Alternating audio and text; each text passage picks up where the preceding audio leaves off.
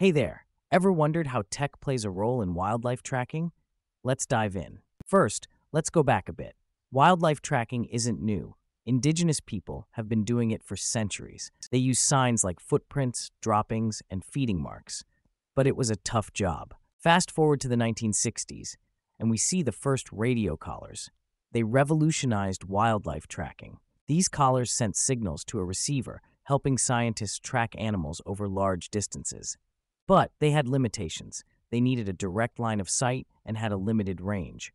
Then came GPS collars in the 90s. They gave more accurate data and worked in any weather. GPS collars also allowed scientists to track animals in real time, a huge leap forward. Today, we're using even more advanced tech. Think drones, satellite imagery, and AI. Drones can cover large areas quickly, and they're great for monitoring hard-to-reach places.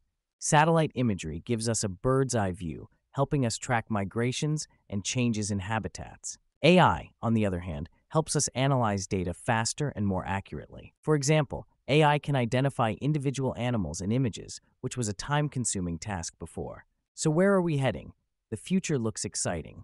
We're looking at smaller, lighter tracking devices and more advanced AI algorithms. We might even see biologgers that can track an animal's vital signs in real time.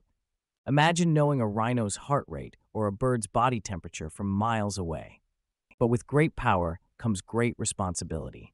We need to use tech ethically and responsibly. That's a quick tour of tech in wildlife tracking. There's so much more to explore. To dive deeper into this topic and learn other cool stuff, log in to Gyata.ai. See you there.